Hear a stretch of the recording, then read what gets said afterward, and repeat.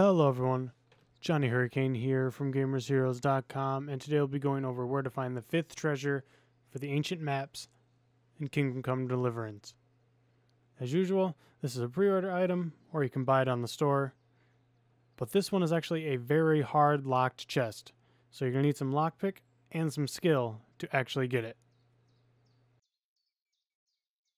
To find it, you'll want to head to Skalitz. This is the town you started in, the town that got tore up basically.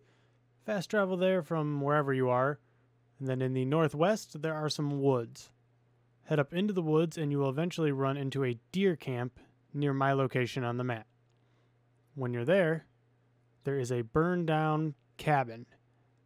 You can't go into the cabin, but if you look near the cabin, on the outside, there is a chest. Very hard to open. That is your treasure.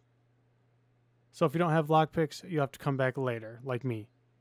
Anyways, if you liked what you saw, got what you needed, like, comment, subscribe. See you guys in the next video. Later.